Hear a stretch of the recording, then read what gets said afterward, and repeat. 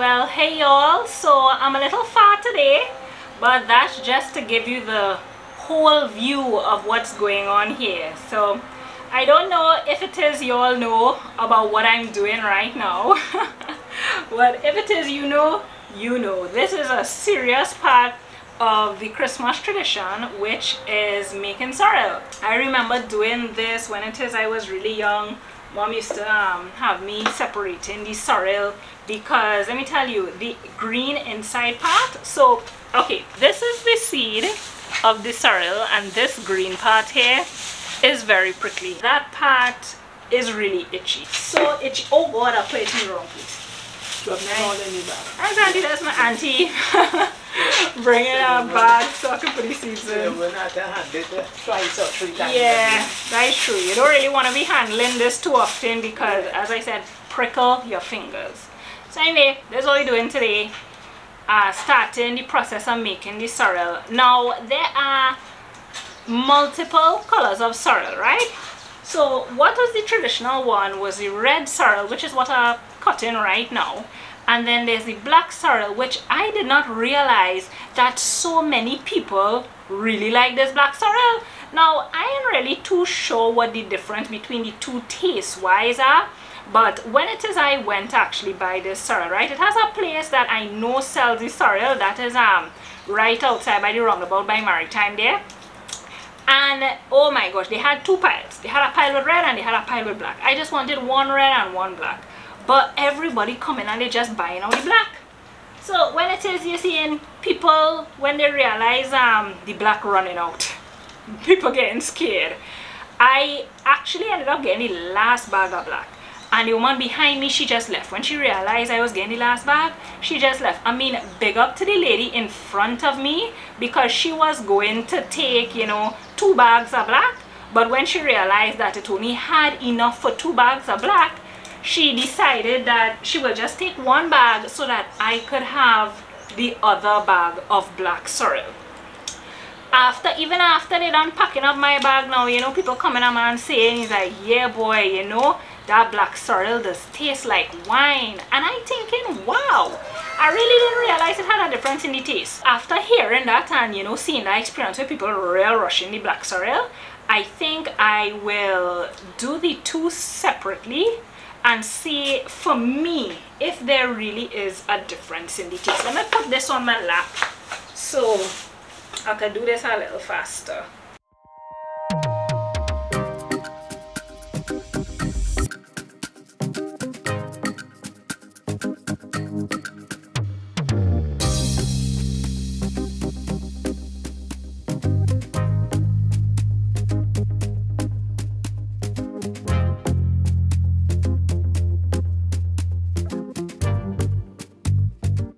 So we know that over here sorrel is very popular for Christmas time, even though, like, you know, within the last few years, when I say a few years, maybe about the last decade or so, you started seeing sorrel around kind of like almost throughout the year, but not as much as Christmas time.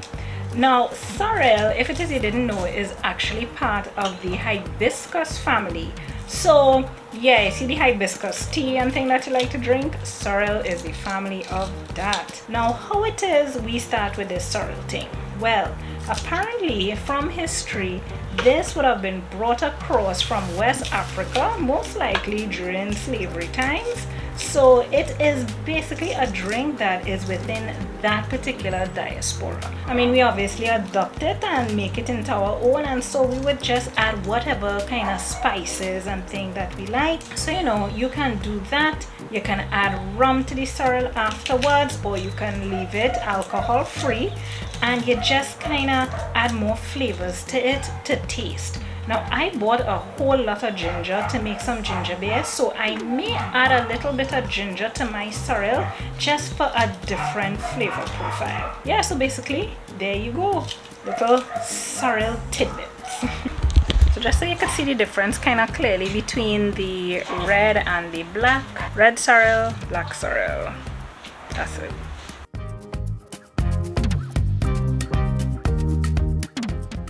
Yeah, wow, getting later now, but let me tell you something. I am now really understanding the difference when it is people say they like this black sorrel a little more than the red, because I can notice the difference in the amount of stain that my finger getting. Look at this. Yeah, when it is I was peeling that red sorrel, right, you know, I just get a little bit of stain. It looks something like this. And then when it is I peeling this black sorrel, now if you see juice coming out of this sorrel, look at my everything I touch turning red.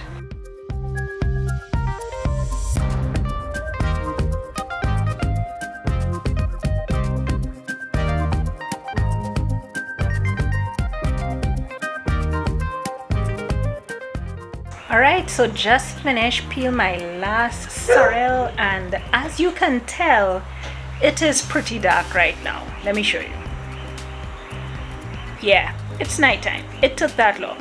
Actually, it's not really nighttime. You know how nowadays it gets dark really fast, but yeah, it's dark. So these are the two. This is the red sorrel, this is the black sorrel. I'm gonna go and rinse these out now to get out whatever stuff. I'll cut my pieces of ginger and get the spices or whatever, and then I will put my sorrel to steep.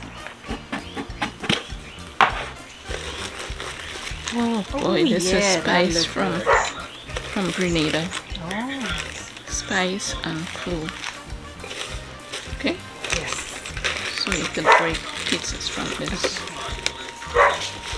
Take this one here and open it. I just open it and wash it.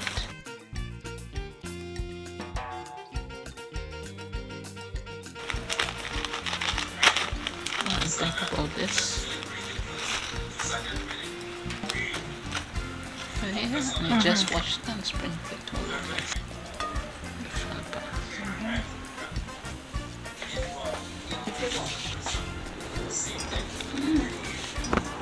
My mom really does not like my ginger and sorrel idea, so shh, I will just put a little piece. Not everything you read online might be the reality. And first time I'm hearing you put in ginger and sorrel. I know you put spice and clove and sometimes a little bit of rum to taste, to preserve it, but ginger you use for ginger beer. That's it. While the water is on the stove boiling, I know sometimes people would say that how they would boil the sorrel on the stove, but home here we would boil the water and then pour it in the sorrel. So that's why you would have seen me put the sorrel in the bowl with the spices and things. The metal reacts with the sorrel, and it's either the sorrel or the pot, something turns black. But it's better to pour the boiling water in the glass container than to boil it in a pot. It gets a different flavor. Alright, so you all heard that, and that is over 40 something years of agricultural science experience talking this. Yeah. You see, that is a sorrel experience, so that is more than 40 years, right? Alright, so the water is boiling right now. So my aunt was mentioning that what she did for her sorrel is that she boiled all of these spices in the water itself, and then after that, when the water was finished boiling, she poured the water with the spices onto the sorrel. Now you would notice that we're using glass. I am not sure why exactly we use the glass, but we have always used glass bowls to make sorrel. I would think that, you know, pouring boiling water into plastic probably wouldn't be the smartest idea, right? So that is most likely why we would have always used glass bowls to make the sorrel. Okay, so there we have that steaming hot water, you know, poured into the sorrel, and it will be there basically steeping with the spices. Let me just get the spices down into the water. Yeah, and so gonna leave this for a few days to steep, and then after that we will strain it and put some sweetener in it, but I'll give y'all that process another day. Okay, this is the end for now. Bye y'all.